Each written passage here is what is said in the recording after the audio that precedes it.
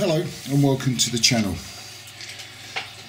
Today we're going to be looking at wiring a CRE 8900 radio transceiver to a base station microphone. Before we start, there's one thing you need to be aware of. If you're new to wiring up microphones, or maybe you can go back to the old school radios from the late 70s, early 80s, you need to know that there's an additional pin or additional output on most modern radios. Most microphones on modern radios are multifunction. All these functions in the microphone need to be fed with a current, and that current is fed out from the microphone socket. In the case of the CRE 8900, it's the centre pin, this one here, that chap there. You need to be very, very careful. Let's just move the camera out of the way. Need to be very, very careful that you don't get any connections between that pin, pin 6, and any of the others or the ground, because what happens is you feed supply voltage 13.8 back into the radio. We call it the pin of death, and I can demonstrate that quite easily by putting a current or a load between pin 6 and the ground, and there you go. That's a 12 volt LED going across pin 6 and the ground. There's your current.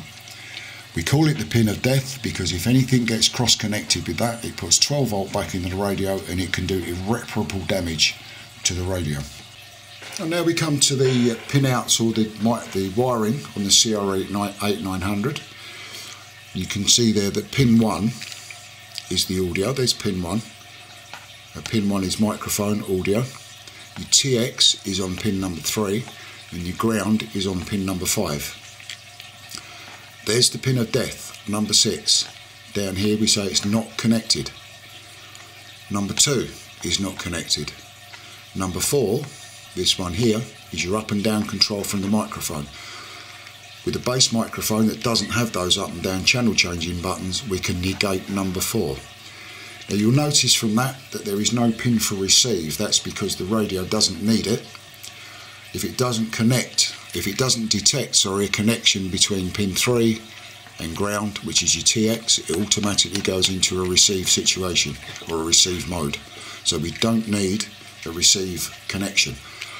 So if you look at this, you only need 3 pins. You need number 1, which is your audio, number 3, which is transmit, and number 5, which is your ground. Here's the microphone that we're going to be wiring up today. Turner Expander 500, very, very old microphone. A super good microphone, great quality. Some of them had a crystal head speech coil, some of them had ceramics, but even though they're a superb microphone, quite difficult to get hold of now. But a very, very good microphone, especially if you're thinking about using AM or single sideband. Here we are with the Turner Expander cable with the inner connections or the inner wiring exposed. You can see there you've got a yellow, a black, a red one there, a blue one, the white one which is the audio, and the audio is also encapsulated or protected by this bare wire here, which is the screen. The only ones we really need to concern ourselves with today is the white one, which carries the audio, the screen, the blue one, which is the transmit.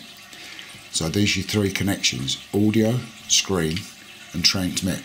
However, having done a few experiments, I found that the only way, and I don't know why this is, I haven't got a clue why it is, this red lead is the relay switching lead for the Expander 500.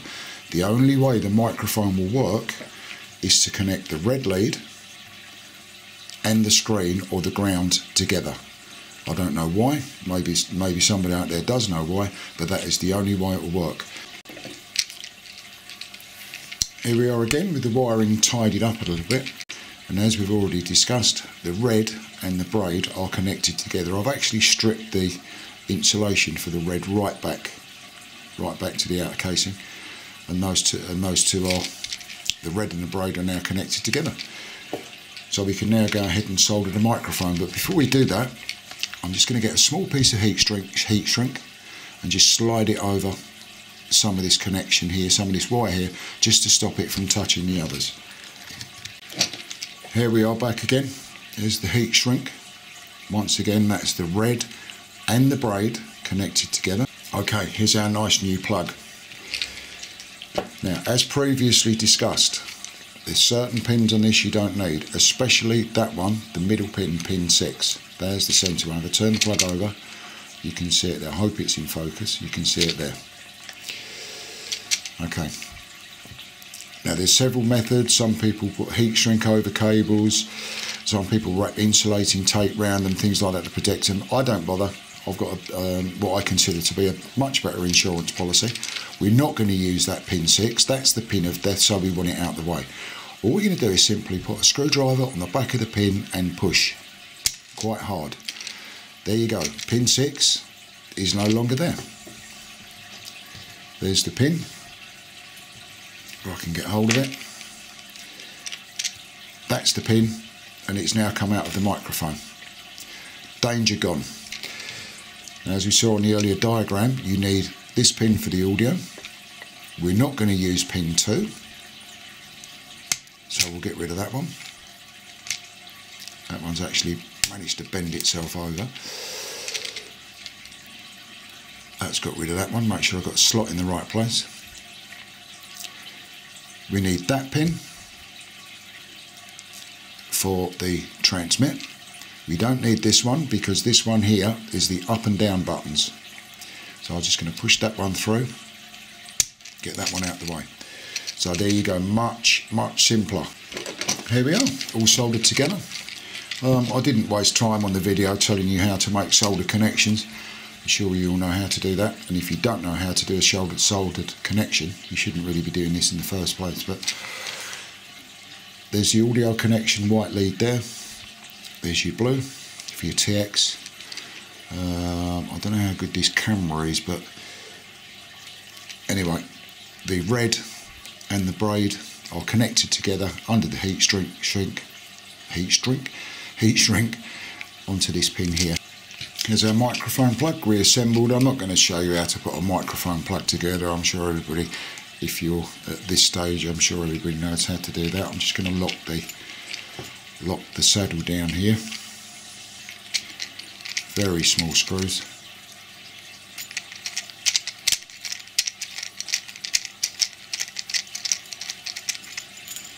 There we are, all back in one place. That's the saddle nice and tight to stop the cable pulling out from the microphone. First thing to do is make sure we've actually got receive. Yes, we have. So we've got receive, and we need to make sure that the microphone is switching that receive out.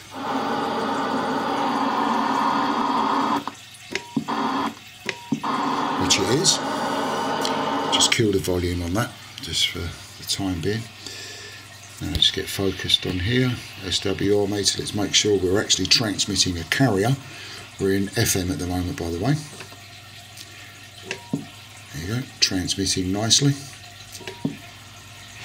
Just now to check to test our audio signal. Okay, here we are on upper sideband. Going to test the audio. I've just guessed the volume and the tone at the moment at number 5, about mid-range. All we need to see at this stage, we're actually getting audio into the radio. Here we go. Audio. 1, 2, 3. Test, test, test. Audio. So there you have it. Turner Expander 500, wired up for a CRE 8900. Now to finish up with, here's your reference. Not the most technical diagram in the world, but we're not interested in that, we're interested in the connections. Here's pin 1, that's your audio pin, and from your Expander 500, that's the white wire. Pin number 3, that's TX switch. From your Expander 500, that's the blue cable. And over here we've got pin number 5, which is the ground. And from the Expander 500 you connect the ground or the screen wire plus the red together. Here's the ones we don't use. We've pushed out that pin, that pin, that pin. And once again, very important, the live pin here carries 13.8 volts. If it gets connected with any of these, you are in dead trouble. Once again, pin 6, the pin of death. See you next time.